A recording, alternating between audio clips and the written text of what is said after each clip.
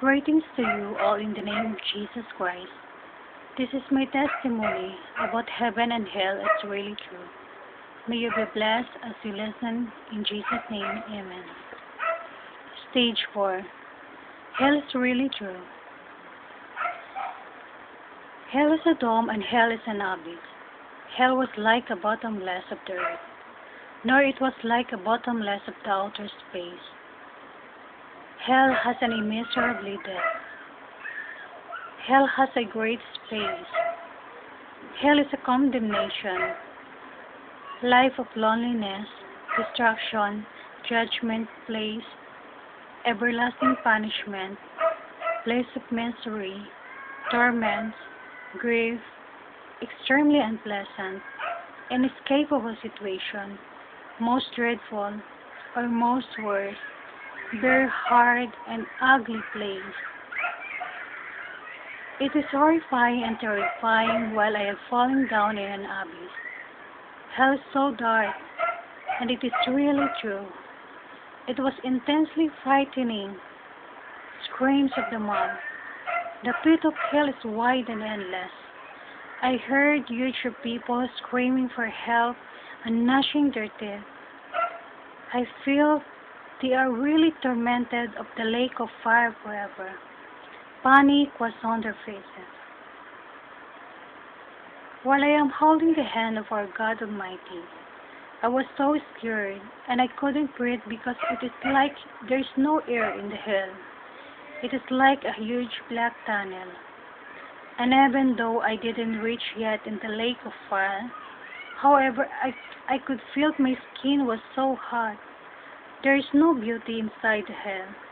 The only color you will see is black and red, and there's no more beauty and light. The hell that God showed me was much worse than what I have heard described by other people. And God said to me, "My child, don't be afraid.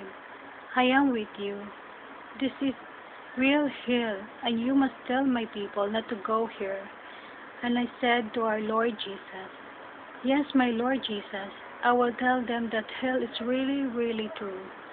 God said to me again, "My child, these people did not know me and don't love me."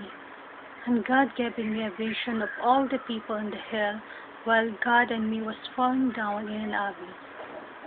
Then God opened my mind about hell, what it looked like. I could see flames and dark smoke rising from a deep pit. It was like the crater of a volcano, and inside I could see flames scorching a multitude of people who were screaming and crying in all kinds of agony. I could see people were naked, without hair, and standing close to one another, moving like worms. And the flames were scorching their bodies. There was no escape for those who were captured in the pit. Its walls were too deep for them to climb, and hot coals of fire were all around the edges. The pit of hell, that raging inferno of violence, corruption, and shame. Some of them, I'm sure, had heard about the Lord Jesus Christ, but I feel quite certain that no one had ever explained to them who Jesus was. If they had known who God truly was, then they would not have made the choice they had. I wish I could tell them about Him who said, "I am the way, the truth, and the life.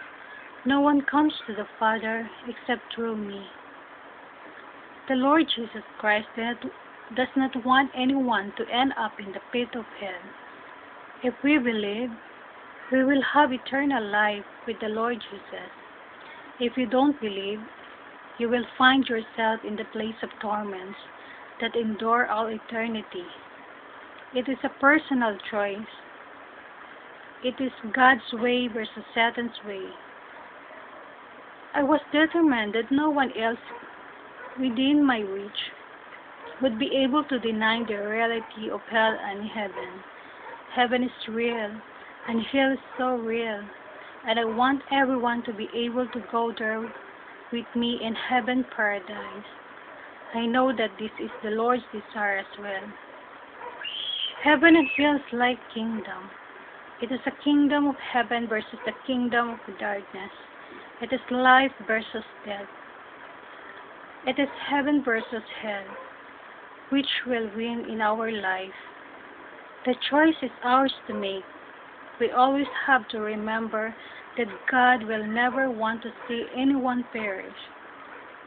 And because I am afraid to see the entire dark kingdom of hell, I said to our Lord Jesus, "My Lord Jesus, I don't want here. I want to be with you forever. It is enough for me to know that there is hell, and I would tell your people on earth." Then our Lord Jesus lifted me instantly to the stairway to heaven.